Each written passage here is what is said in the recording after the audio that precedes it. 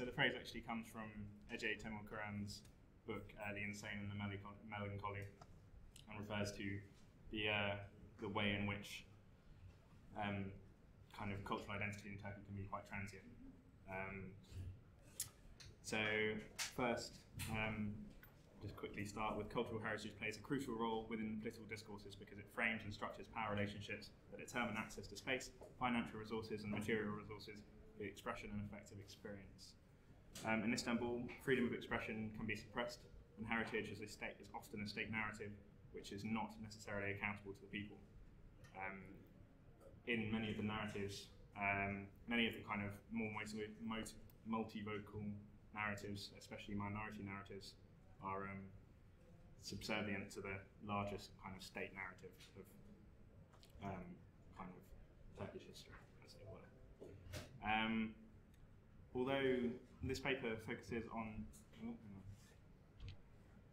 the lived experiences of heritage within the nation and engages with the material of the city, which has come to define the identity of many residents. Basically looking at the way in which small communities and individuals look to their heritage and to the city for their own identity, especially those who aren't or don't feel part of the larger state narrative. So, since the accession of the AKP to power, their economy is based on the pouring of concrete. Out of 121 high-rise buildings in Istanbul, 117 are AKP constructed. Hundreds of malls, mosques and residential redevelopment projects have seen the city disappear into scaffolding, and the noise of construction cannot be escaped. Mega construction projects that shape the face of the city are also on the AKP agenda. Stuff like the Marmaray, the third bridge, the third airport, etc., etc. Canal Istanbul have seen kind of archaeology come into conflict often with the idea of the state narrative, which is how they want the new kind of Neo-Ottomanism to proceed and bind the new country together, or the idea of the new country. Especially when Erdogan says stuff like their pots and pans when referring to the huge kind of amount of archaeological material uncovered at Yenikapı. So although at the moment it's protected by quite stringent laws and very good archaeologists in Turkey, coming from up higher and as Erdogan gained more power in the state kind of becomes slightly more authoritarian, this can change and probably will. And as Orhan Pamuk says, the monumental buildings that dominate the neighbourhoods and entire cities do not bring out the humanity of the city at all. On the contrary, they quash it. Instead, we need to honour the neighbourhoods and the streets and the homes and look at how they instead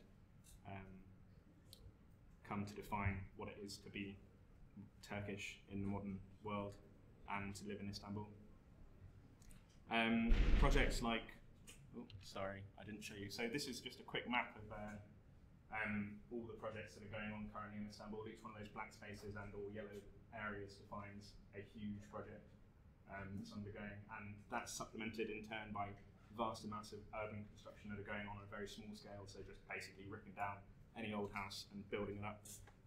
These are just the mega projects.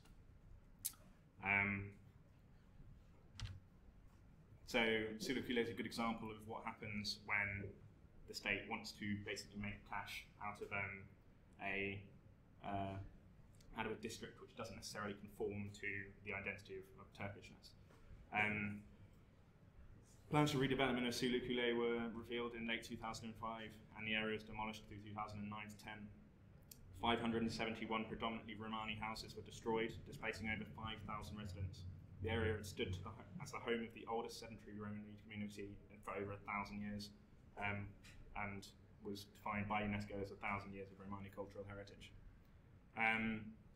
The Sulukule's residents were kind of offered strange deals concerning their moving, and only if they owned property basically were they allowed to then buy new property, but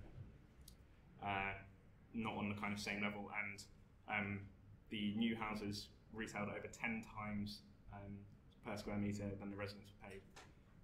In doing so, the urban regeneration not only gained loads of cash, but also kind of encompassed the Romani kind of culture into kind of formal avenues of the state. Often these kind of like lower levels minorities have kind of just been left to be impoverished by themselves. But now in these areas they're kind of being forced out, and this kind of goes on. This is not only Sulukule, this is Tarlabasha, Orkmedani, and other kind of areas that are in the very centre of the city. So it is formalisation of the heritage narratives which currently breeds such discontent amongst these communities, especially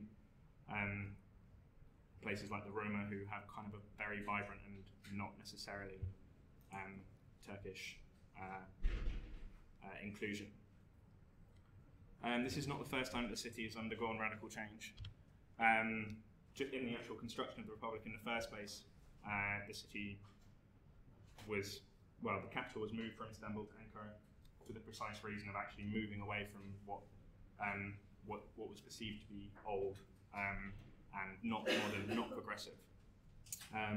Istanbul still became, though, a very centre of industry and violence, essentially. So whereas the city during the Ottoman period existed as 56% Muslim Turkish, that then grew to 99% due to pogroms and expulsions of Greeks, Armenians, and many minorities basically being subsumed into Turkishness.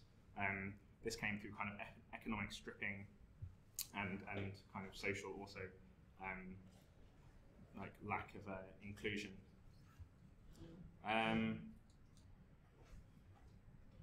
Places that the government kind of, at that period, during that kind of period of redevelopment, actually grew.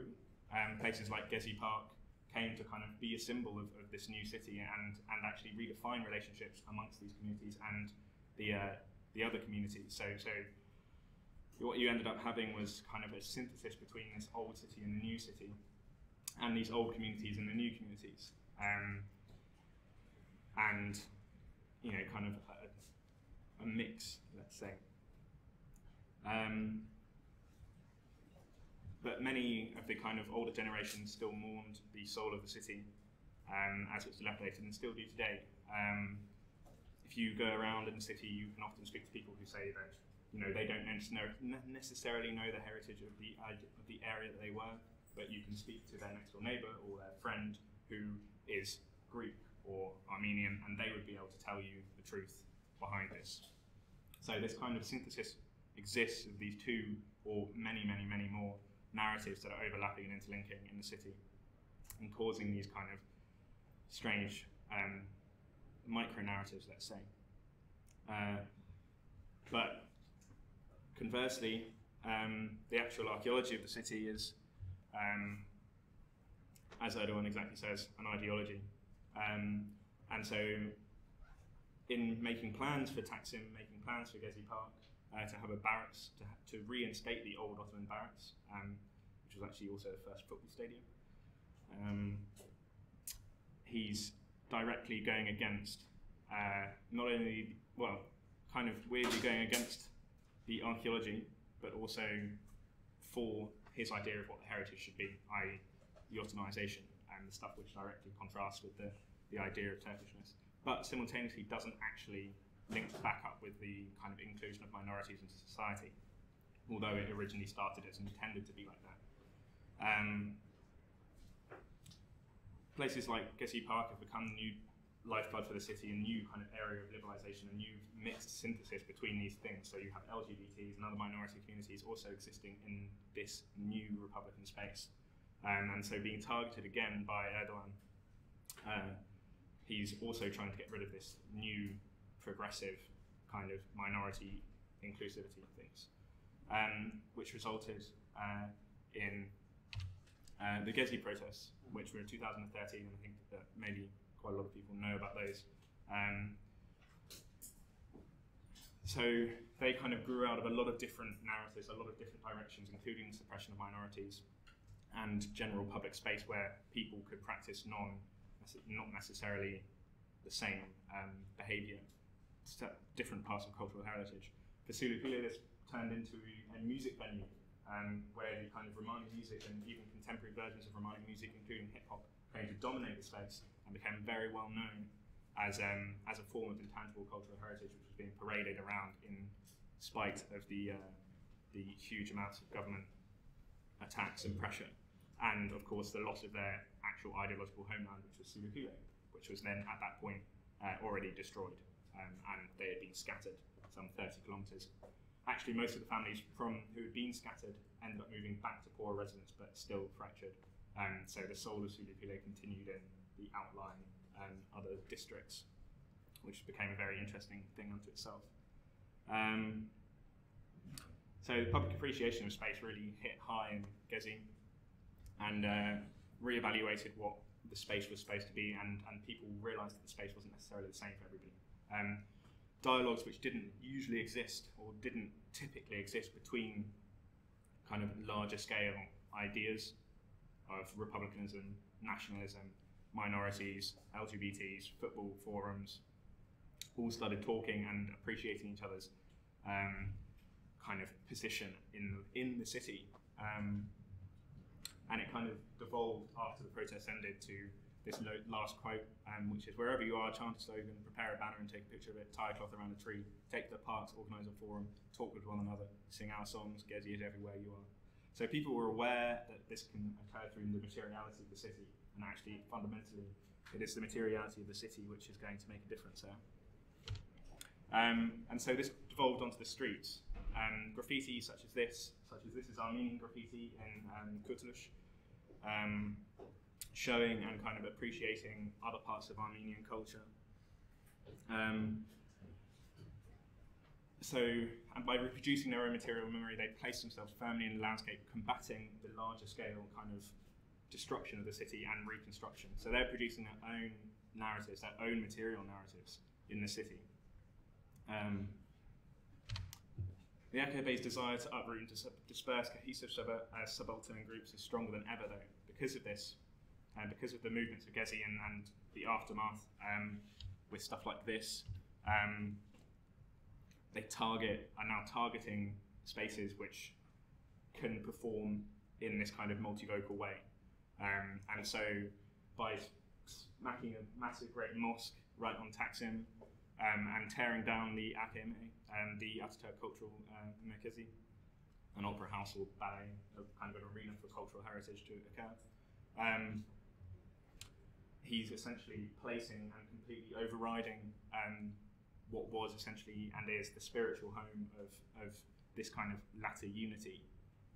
And so through targeting the space, and he is essentially, and they are essentially changing fundamentally the way in which these cultures, these kind of smaller narratives, are kind of appearing. In Sulukule, a Roma guy said, "Our houses have courtyards. These courtyards serve many functions. We used to wash our dead there. We have fruit trees, mulberry, cherry, and plum trees. We used to have animals, chickens, birds, horses, donkeys. We live in apartments now, but living in apartments is not our way of life. We do not have this culture." And this isn't just in Sulukule, as I've reiterated. This is occurring on a wider scale, and without kind of acknowledging that these micro-narratives are incredibly important actually for the production of smaller kind of forms of heritage, or less grand heritage. We always think about stuff like the Hagia Sophia when we think about Turkey and the Blue Mosque, but the city is constituent and always has been constituent to many different kind of parts of the world, parts of the nation, and without recognising that these things occur, we're going to lose them, and that would be a terrible shame. So in order to protect globally significant historic sites, we have to be awareness of local ones. As the government turns away from kind of westernisation, away from ideas of kind of formalisation of heritage products and the West as a guiding light, basically, that could also transfer quite easily into the rejection of things like UNESCO, in the same way that the government is more or less rejecting the EU now.